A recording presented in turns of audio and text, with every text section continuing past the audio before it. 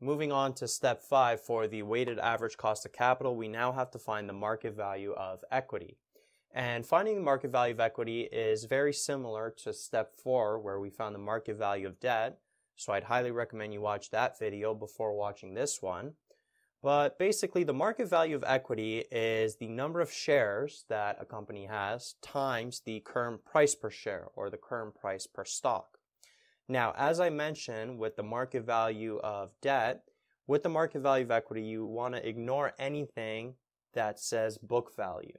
Whenever you see book value, just ignore that because book value represents the value of the debt or the value of the equity when it was first issued. But we don't care about the value when it was issued.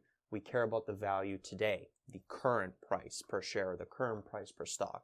So whenever you see book value given in a question, just ignore that because we're finding the market value, the value of it today. So let's look at a scenario for calculating that market value of equity. So we have a company that has 100,000 common shares outstanding where the shares just paid a dividend of $4. The dividend growth is 4% and the return on equity is 9%. Now, a couple of things I want to mention. This word common shares here. Whenever you are given common shares to deal with, then you are dealing with just that general equity class. Because if you remember, preferred shares are another source of capital. So we have debt, we have equity, which we're dealing with in this video, and then we have preferred equity. So preferred shares would fall into the preferred equity class. Common shares fall into this general equity class. So whenever you're talking or whenever a question is talking about common shares, you know that you're dealing with just that general equity class. So we have to find the market value of equity given all of this information. So first bracket, number of shares. Well, notice how that's given. This 100,000 here. That's the number of common shares outstanding that the company currently has. So that first bracket is going to be 100,000. But notice how we're not given the current price per share. A lot of times questions will give you the current price per share. They'll just say, oh, the stock is trading at $62. Then we would take 100,000 and multiply by 62 and we get that market value of equity right away. But in this case, you're not given the current price per share, but you're given enough information to find it. You're given information about the dividends, about the growth of the dividends, and the return on equity. So notice how these dividends of this stock are growing at a constant rate. So if we draw this in a timeline, in time 0, we were told that a dividend was just paid of $4. So that dividend is here. And if you remember, the price of a stock or the price of a share is equal to the present value of all of the future dividends. So because this $4 dividend was just paid, then we know that that $4 is not going to be part of the price. But we have to use that dividend in time 0, the dividend that was just paid, to find what the next dividend is going to be. So we have to find what D1 is going to be. So D1 is basically equal to that $4 dividend that was just paid multiplied by 1 plus the growth rate. And the growth rate is 4%. So we have to convert that 4% into decimals.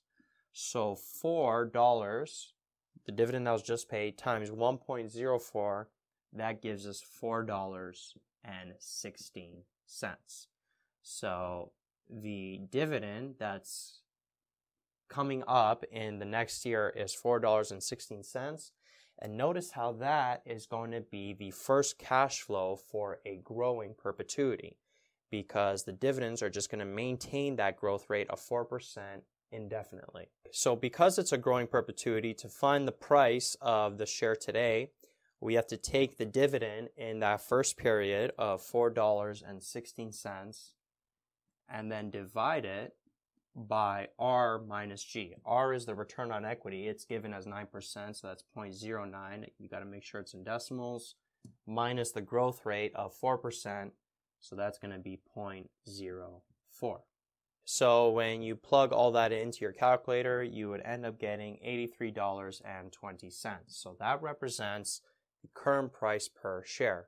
and we just use the dividend discount model to find that. So now that we have that current price per share of $83.20, we can multiply it by the number of shares, which is 100,000. Multiplying those two numbers, we end up getting 8,320,000. So that represents the market value of equity. So this is pretty much as complex of a scenario that you'll get when finding the market value of equity.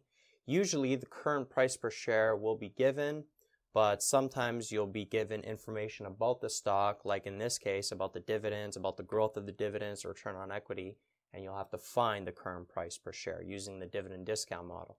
And then once you find that price, just multiply it by the number of shares and you end up getting that market value of equity. Yo, what's up guys? Thanks for checking out my channel. Hopefully you got some value from the video you just watched. If you did get some value, big favor to ask you, please like this video and subscribe to the channel.